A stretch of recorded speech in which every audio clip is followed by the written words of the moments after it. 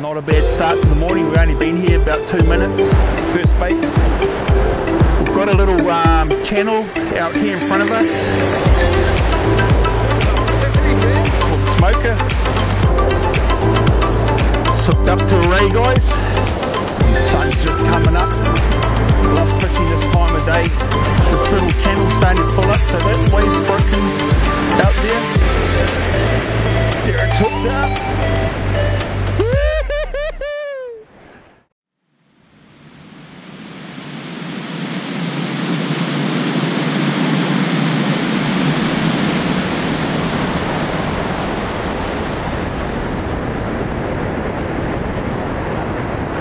Welcome to Real Kiwi Fishing.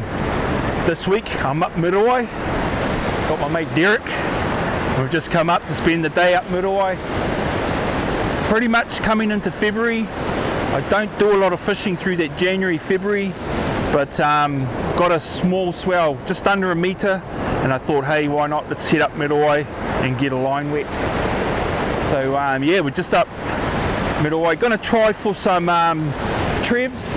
Obviously Kahawai, and we might even get some snapper in the arvo. What we've done is we've got a high tide around that 9 o'clock, 9:30, so we've come up early and we're going to fish through that high tide. That high tide is really hard to fish sometimes up Muriwai, so we thought we'd come up, fish through the high tide, and then set up for the arvo and fish the low tide on the banks. So I'm not expecting too much in the way of snapper this time of day. Like, it is nice and early morning, but that tide's not really how I like to fish Muriwai for snapper. I like fishing it on that low tide, but hey, might luck one this morning, but hope we get onto a few in the arvo and hope we get a few fish through the day. Pretty much getting bites straight away, guys. Derek's maybe hooked up, not too sure. Looks like he's got something little, maybe a little Kahawai.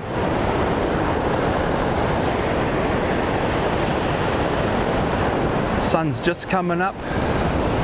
Yeah, Kahawai. Which isn't too bad. We actually want some fresh Kahawai in case those snapper come on the bite. But also Derek loves smoking Kahawai, so not a bad start to the morning. We've only been here about 2 minutes. First bait. Sun's just coming up. Nice big Kahawai.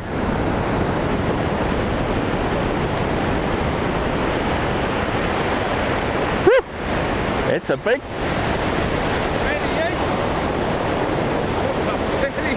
For the smoker. Oh,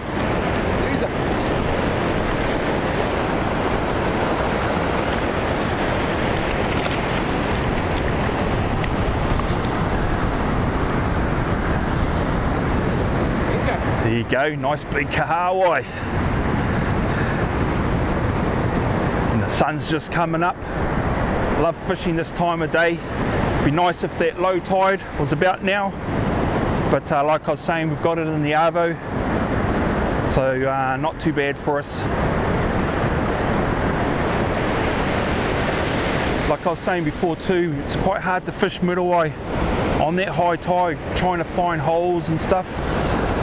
We've got a little channel out here in front of us. It's probably like a bank on the outside, which we would be fishing on the low tide.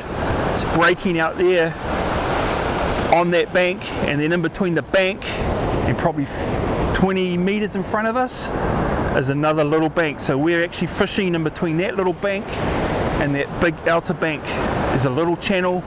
It's running all the way up here. We thought we'd try here. It's a little bit of a rip, so I know there's nice current there. It's probably pulling a lot of food around. There'll be bait fish and all sorts in there. So that's why we're fishing here. And that channel sort of goes up there and it actually moves into a real nice hole further up there. But I thought we'd start here. If we don't get any joy, we'll move up there. It's probably about maybe half a K further up the beach there, but we'll try here, see what happens, give it a good maybe half an hour to an hour, and if we're only catching Kahawai, we'll move up. try and find some trevally or something.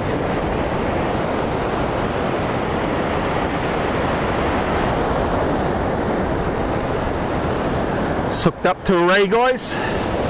Get a lot of rays along the beach up Muriwai here.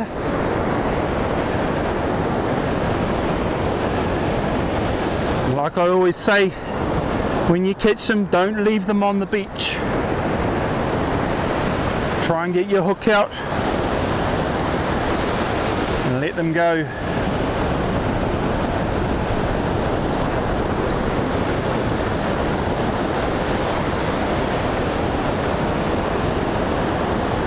And the easiest thing to do is get them on their backs. Calms them down a bit.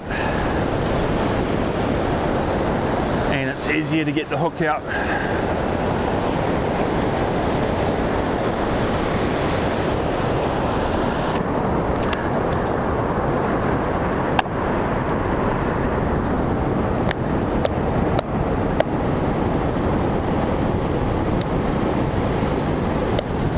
There you go, it's easy as that, hook's out.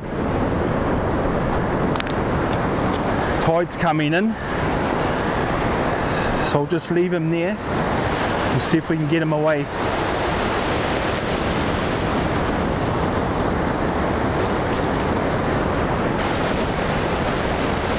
There he goes, guys.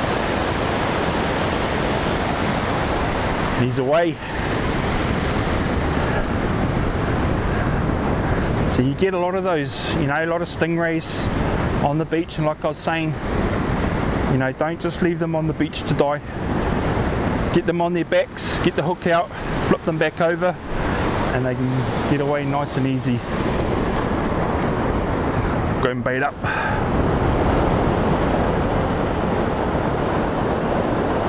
Getting quite a few bites. Maybe a couple of little snapper bites actually. Not too sure. Might be trevally. I think Derek might be hooked up again.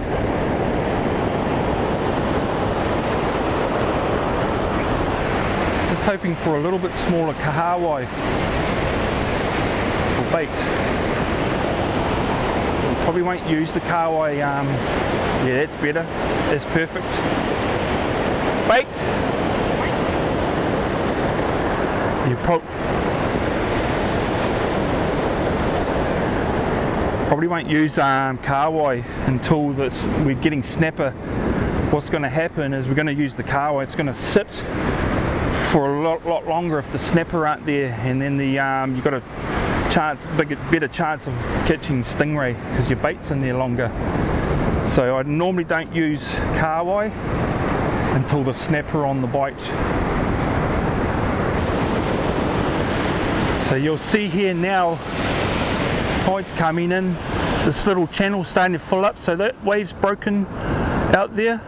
The big one behind it was on the bank, and the one before it is starting to disappear. It's bubbled. Now that one that broke further out is coming in now. It's bubbling away, it's going to disappear. So we're fishing in this nice little channel. It actually runs right up there. You'll see it's not much wave action up there. Got that outer bank breaking. And what we're hoping is the fish are going to come in further up there in that deeper hole and just mooch up through here, through this little channel. Got quite a lot of current running through here. It's like a little rip sort of running over here. But you'll see it now, it's quite calm right there in that little middle patch. See that wave disappeared out there? So we're only fishing about that little channel is about 60 meters in front of us. So that's the thing, people always think when you're out on the west coast you've got to cast 100, 120, 30 meters. Find those little holes that are close in, you don't have to. If we moved up to that hole up there, you'll notice the waves are sort of go out like that, a little bit up there. We would have to get wet, would have to walk out probably that sort of 50, 60 meters to make that hole, and that's why we're fishing here. It's come in closer here, so the little channel's in close here, and then as it moves up that beach, it moves outwards into the hole. Derek's actually chucked on some Kahawai, that little Kahawai on that rod down there, so we'll actually have a look and see if that theory is right. We're not getting a lot of snapper bites. He might end up with a Kahawai on it, but if there's not a lot of bite action, we'll see what happens. We'll see if he hooks up on a stingray. That's why I don't normally fish Kahawai baits until the fish are on the bite, because it's going to sit out there longer and it's just going to have that chance of stingrays to come by and grab it. So once you've got your fresh Kahawai baits, save it for when the fish come on the bite. You know, I'd probably be using it more on that low tide when we're on that outer bank, or that bank, fishing in between that bank and the outer bank, because I know it's a lot deeper. It's a real nice thick chunky channel that fish will run up and down in there.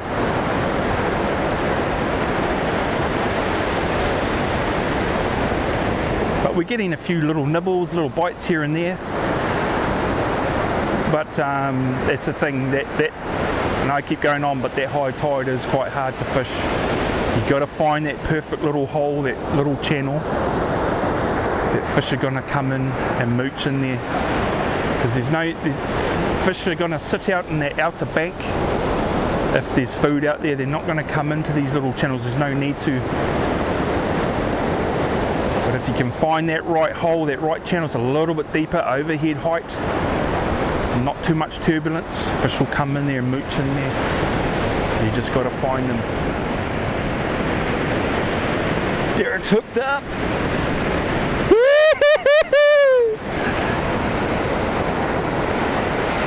To a stingray, or if we're lucky, maybe a kingfish.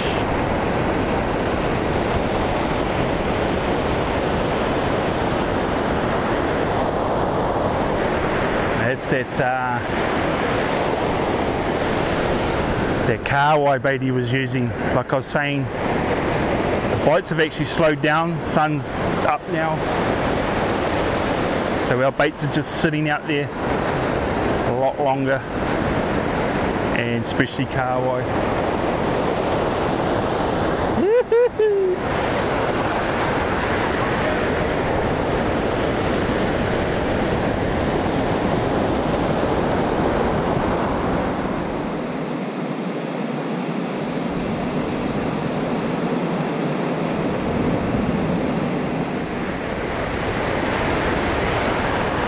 Now I know I get a lot of questions about, well, not questions, but a lot of guys saying that they can't detect the fish, they don't know when they're getting the bites.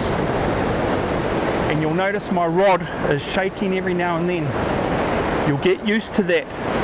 That's more the wave coming in, hitting the line or dragging the line, and then it releases the stretch, so the rod's going down and then comes up, gets pulled down, up. The best thing to do is, if you're losing bait, so you actually are getting bites in between that little pool and you're not sure when it's happening, the best thing to do is just to come up and put your finger on the line. Now I can feel all that pull, the pings of the line. If you get your other hand and then pull the line like that, like a bite, you'll feel the difference on your finger. So the pulls, the twangs, I can feel that on my finger. But also, if you do like a bite like that, you can actually feel that. It's a totally different feel. So if you're losing your bait and you don't know when the bites are happening, just stand there for 5-10 minutes with your finger on the line and you'll feel those bites. They're really, you'll know the difference. You'll feel the pings and the pulls, like I was saying, but you'll feel the rattles and the heavier bites. You'll feel it through your finger.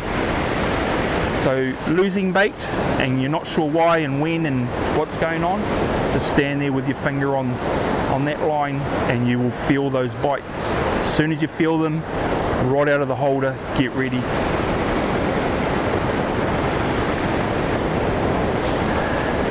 Okay guys, what we're going to do, we're going to do a little bit of a shift.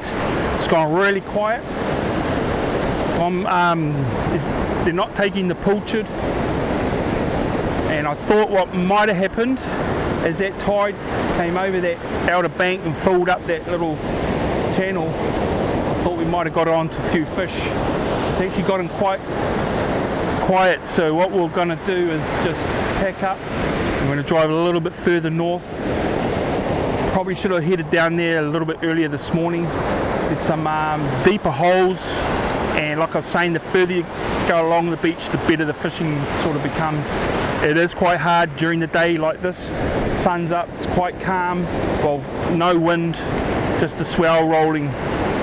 So fishing like anywhere gets quite difficult to fish on conditions like this. But sometimes if you move further north, fish a couple of those closer holes, might pick up a trev. And then we're hoping in that, like I was saying, that late evening, we'll get onto that outer bank. It's about 4 o'clock, so we should be able to get on that bank around that 2:30, 3, fish for a couple of hours, hopefully pick up a couple of snaps, maybe even another couple of trevs if we get onto them down here.